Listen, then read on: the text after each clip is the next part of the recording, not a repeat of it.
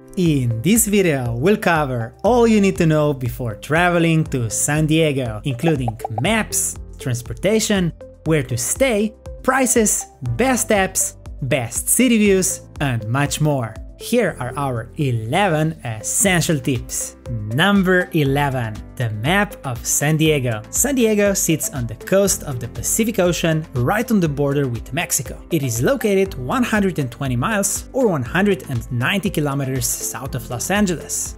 Let's start with Balboa Park, a large urban cultural park in San Diego full of beautiful gardens, fascinating museums, theaters, and other attractions like the world-famous San Diego Zoo, Japanese Friendship Garden, etc. Little Italy, a popular neighborhood in downtown San Diego, offers authentic Italian restaurants, bars, retail shops, home design stores, and galleries. If you continue towards the seaside, you will find the Waterfront Park, Maritime Museum of San Diego, and the USS Midway Museum, a decommissioned aircraft carrier which is now a museum located at Navy Pier. If you continue south, you will get to the Seaport Village, a unique shopping area with miles of walking paths, and you will finally get to Embarcadero Marina Parks. If you turn east, you will get to another beautiful San Diego neighborhood, the Gaslamp Quarter, referred to as the historic heart of San Diego, a historic downtown district, and the city center of entertainment and nightlife.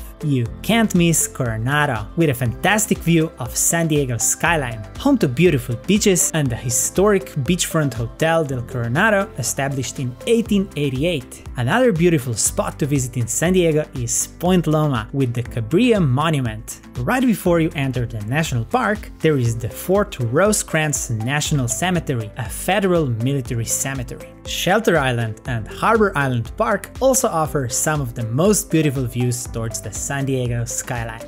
Let's continue towards the north, where you'll find Sunset Cliffs. If you're in the neighborhood, don't miss the Liberty Station, formerly a US naval base and now the site of the well-known Liberty Public Market, home to an impressive food market hall, restaurants, and an arts and crafts area.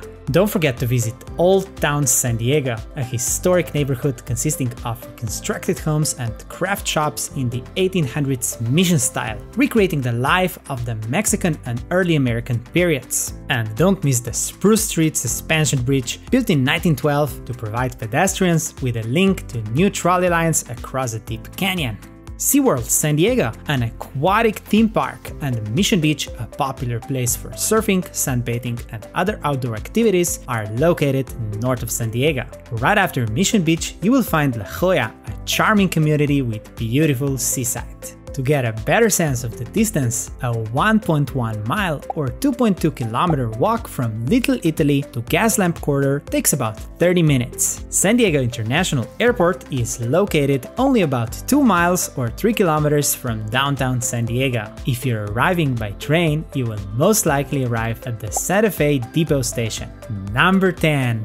Weather and climate. San Diego has Mediterranean climate, with consistent weather throughout the year, with little to no extreme weather or rainfall. Temperatures in the winter are generally mild, ranging between 48 and 66 degrees Fahrenheit or 9 and 19 degrees Celsius. There is not a lot of rain, except for the El Niño, which produces rainfall and storms. The coldest month is January, with an average of 42 degrees Fahrenheit or 6 degrees Celsius. In the spring, the weather is pleasant, with a warmer temperature and less rainfall. Temperatures range between 42 and 68 degrees Fahrenheit or 6 and 20 degrees Celsius. Summer is nice and hot with little rain. There can be a blanket of fog during May or June, often called the May Gray or June Gloom.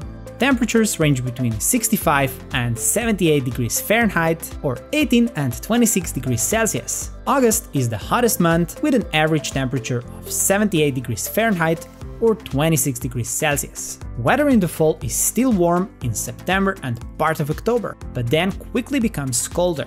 Temperatures range between 54 and 77 degrees Fahrenheit or 12 and 25 degrees Celsius. Of course, these are all just averages. The weather and temperature can be different when you visit, so remember to always check the weather forecast before you travel. Number 9.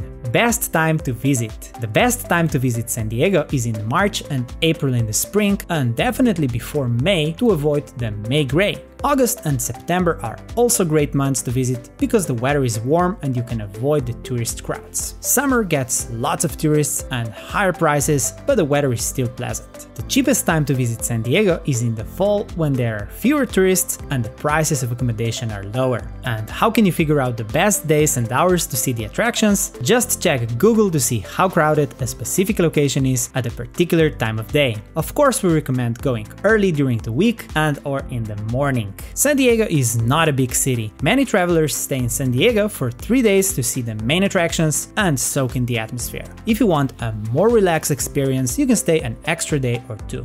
Number 8. Where to stay and prices of accommodation. If this is your first time in San Diego, choose to stay downtown, where you'll have many of the best sites, bars and restaurants just minutes away. For nightlife, stay close to the Gaslamp Quarter. If you're on a budget, stay in the Old Town, outside the city center. By the way, an area just outside Old Town is called the Hotel Circle and offers great prices of accommodation.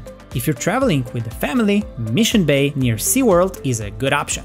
A mid-range hotel double room in San Diego costs between $150 and $250 per night. For budget hotels, the average is $75. Hostels cost around $25 to $35 per night on average. Alternatively, you can rent an Airbnb apartment that sleeps up to 4 people for about $130. Again, these are all just average prices and the ranges for different hotel categories are quite extensive. And in the summer or during the weekends, the accommodation can be more expensive. However, with a little research online, you can get better deals, especially if your dates are flexible and you don't travel in high season. Check out our video on the best apps for booking your stay. Number 7. Transportation. From and to the airport. To get to and from San Diego International Airport, you can use a bus, an MTS trolley, Amtrak Intercity and Coaster commuter train, airport shuttle, taxis, limousines, Uber or Lyft, and car rentals. Arriving by train. You can travel to San Diego by train from numerous cities with Amtrak. If you're arriving from outside San Diego, you will arrive at the Santa Fe Depot station located in downtown. Arriving by car. You can use Google Maps to get driving directions to San Diego. Parking in the city center is limited, especially during the day, so it might be challenging to find a spot. Laws and regulations are strictly enforced when it comes to parking. Parking meters are active from 8 AM to 6 PM and cost 25 cents per 12 or 15 minutes. In many open space parking places, you can only park for up to 2 hours. You can also park in one of the parking garages for $1 per hour and from $20 to $25 per day. Alternatively, you can book one of the many hotels in the city that offer parking. Getting around the city. Although San Diego is not that big, the sites are spread out throughout different neighborhoods, so using public transportation is a convenient option. You can use the following modes of transportation: bus, trains, trolleys, a ferry, Uber or Lyft, taxis, bikes, car rentals, and other forms of transportation. If you use public transportation, such as the bus and trolley, you will pay $2.50 for a one-way ticket. You can get a Compass card for a $2 fee. The card can be reloaded or you can use it to buy a day pass, which costs $6. You can pay for your ticket on any bus, farebox, or trolley ticket vending machines. Check out our travel guide for more information and prices. By the way, our travel guide is a mobile-friendly PDF document that you can store on your phone for offline use. It covers the top 10 things to do in San Diego plus 10 additional attractions, maps, links, opening hours, and other information that will help make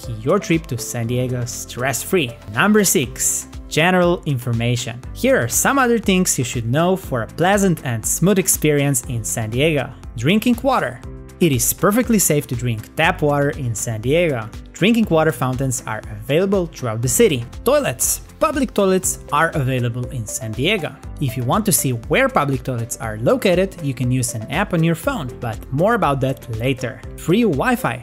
You can get free Wi-Fi at plenty of outdoor and indoor hotspots all over the city, including restaurants, fast food places, cafes, bars and hotels. Crowds and lines. San Diego is a popular destination, so be prepared to wait in line, especially in the summer months and around big tourist attractions. The same goes for restaurants and other public places. Even if you can't avoid all the crowds, you can do some things to make your trip to San Diego a more pleasant experience. You can avoid peak seasons, avoid traveling during rush hours, get up early in the morning to explore the city without the crowds, use Google Maps or similar app to check how crowded a specific location is at a particular time of day. Safety. San Diego is generally a very safe place for tourists. A few areas are better avoided by night, but they are usually not located near tourist attractions. Typical for all major cities around the world, beware of pickpockets. Car break-ins are also relatively common. Watch your valuables and use common sense. For emergency services, dial